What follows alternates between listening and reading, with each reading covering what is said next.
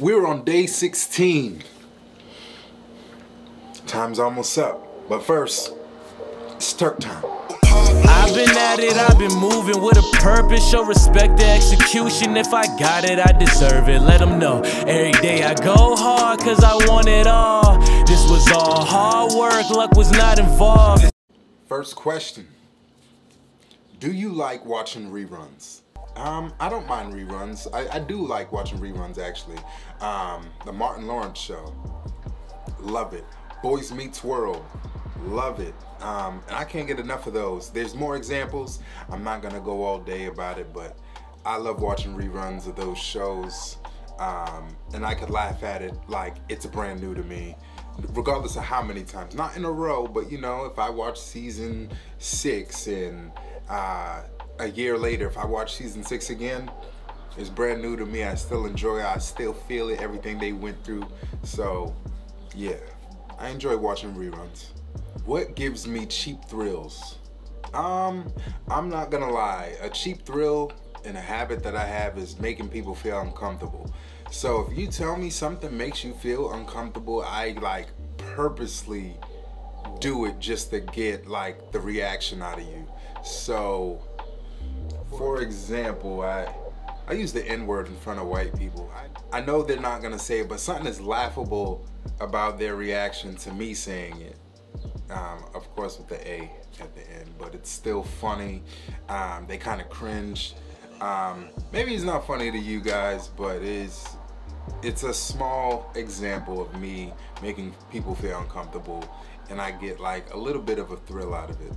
If I know like the girl I'm seeing don't want babies, I'd be like, when you gonna let me get you pregnant? And you know, things like that. It's funny to me, and it's a cheap thrill. What comforts you during your bad days? Video games. I'm a gamer. I play my Xbox and it gets my mind off things. I would say football, but if I'm angry or I'm feeling like upset and I play football, I'm out there and I'm a mess. I feel physically fine, but clearly my head is not in the game, and the results are pretty bad. I look sorry out there. So what I don't lack in is video games, and that makes me happy because I'm a competitor and I win. How old is too old to have a baby? Oh man, I'd say 35, 40. That's a little old to be having a kid. You know, you have a baby at 40 years old, you know. Me, like I said in my coaching video, especially if I have a son or my daughter that wants to be athletic, I just don't want to tell you to do things. I want to show you how to do things. So if I have a kid at 40, by the time you're 10 or 12 and ready to try these things out, I'm 50, 52. I can't get up and show you, and that's gonna eat me up a little bit. So that's not the only example, but it's one of the main reasons why I think it's too old. And plus, it's just weird. Like by the time you're 18, I'm gonna be what, 58? I'm be halfway to the grave before you leave college. Nah, I'm not. No. People at your high school graduation is gonna be looking into the crowd like, hey, your grandfather's here. I don't want to be that guy. What can I do to make my life better?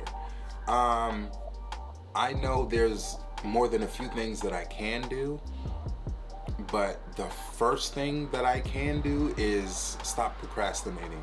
I put things away, even this whole YouTube thing, away for years, and it's all because procrastination. It's not that I can't do it, it's just procrastination. I don't know what's good with me, but I gotta get it together, and I will, and I will, and I have been. So the second half of 2020 is looking real promising. So yeah, what would you rather own, a private jet or a yacht? I used to be afraid of flying. I'm not anymore, thank God. But if I had to choose one, I would definitely have a jet. Like, sometimes I like road trips. when I go somewhere. Other times I do like getting on a plane. And when I get on the plane, it's because I just want to get there. Like, I like road trips, but I'm not doing too long. I'm not doing like a 2-day road trip. I'll do a 1 day. That's cool. I actually just did that to New Orleans. So if you didn't see that video, my road trip to New Orleans, please watch that. It's pretty dope and it's pretty funny. I enjoyed it. But yeah, I'm gonna have to go with a private jet. I just want to get there, being on the water. I don't know what's in the water. There's too much water to know what's in these water. Nah. And then you got the storms and the water, and the waves is tipping you up. Nah. So I'm gonna have to go with the private jet. What is the main thing you like to do on vacations? It's a tie between sightseeing and eating. I go on vacations just because I seen this chef or this caterer that I want to see because he's selling plates out of food truck. Like, I legit go on vacations just for food. But then again, I like sightseeing, and not like, when I say sightseeing, like, I'm not talking about Times Square or like I have to see the staples, the White House, things like that. I'm not saying that. I like to see like architecture. Like, I love seeing palm trees. I love seeing red mountains, even though I haven't seen it yet. But these are things that I'm going for. Like, I want to see the canyons. I want to see palm trees that I don't have in Boston. I want to see the red mountains. I want to see the deserts. I want to ride dune buggies through the desert. I want to ride quads through the desert. Everything like that I would like to do. And when I go on vacation, I'm telling you, I'm barely in the house. I use the house that I paid for to get a night's sleep. I probably don't come in the house till about 2, 3 a.m. I'm out of the house before 11 a.m. Promise you. I don't play when I'm on vacation. I am out the house. I am out the house. Was I popular in school, and why? Hell yes, I was popular in school. Why? I was a clown. I was the class clown. I made everybody laugh. Everybody loves to laugh, and I had the biggest sense of humor. I'm the funniest person in the class, so anytime anybody gave me something to fuel off of, the teacher say something that even sounds wrong or the answer that's funny, I had to respond out loud. The things that comes in my head, like, my mind is running all the time. Like, it's waiting for references. So it's like you pop in a keyword and it just, no filter, it just comes out my mouth. And that's what really made me popular. I was the class clown, I was the fool. And everybody seemed to be entertained by that. So, do you believe in PDA? It is weird. It's weird.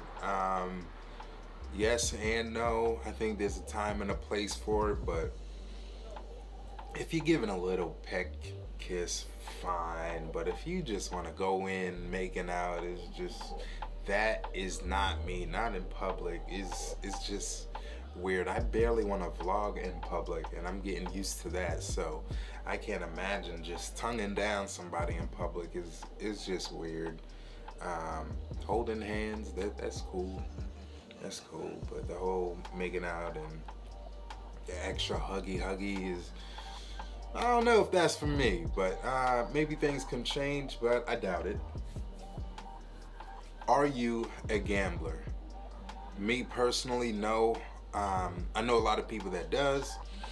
I'm not much of a gambler, but one thing that I did gamble on recently is buying all this equipment that I'm using to share my stories and my life with you guys. So I'm hoping this gamble turns out to be a success, because I don't know, if I just wasted this to talk to myself and my 10 friends, I'm gonna be pretty upset. But at the end of the day, it's not about that. I'm here because this is an opportunity to show people a different side of me. I told you guys I'm an introvert before, so this is gonna be a surprise to a lot of people that don't know me. So yeah. But to answer the question, no, I am not a gambler. Do you think celebrities should be looked at as role models or just for entertainment? celebrities should absolutely be looked at as role models. You got there in position, and now all these people is already looking up to you. So that means your voice counts. People don't want to see celebrities silent about like social issues, regardless of what it can be. It really doesn't matter what the subject is. I just think that with the fame and being a celebrity comes with the responsibility. No, that part is not in your contract, but you have to know that comes with responsibility, because people are looking up to you, kids are looking up to you. So if you go out there acting a fool, there's kids out here that look up to you. Believe it or not, even if you want it or not, they're gonna be acting a fool. So if you sit there and get DUIs and you driving drunk, or you're just smoking all the time on camera, like, people see that, they think it's cool because they think you are cool through the characters you play. If you're an actor or if you're an artist, they think if your music is cool, the rest of what you do is cool. So you do have that responsibility to our younger generation. Our younger generation is going to be taking care of you one day when you're old, so you might want to steer them in the right direction.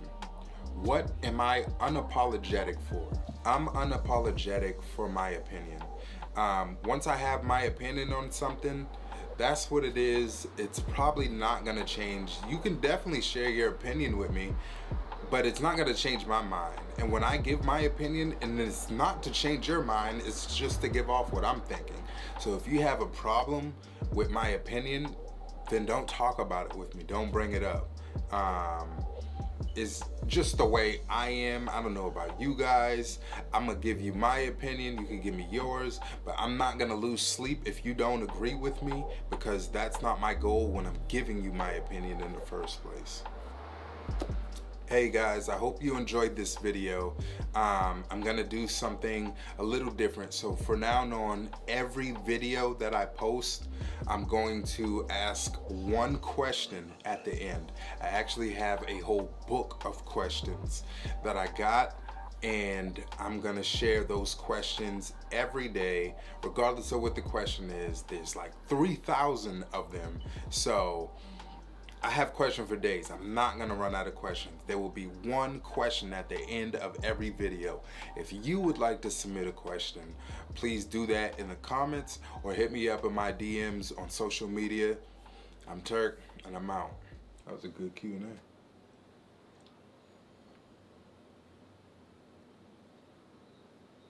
Dad, what's wrong? My life's a TV show, here's another episode. Sticking to the script, swear I'm always skeptical. Starring me.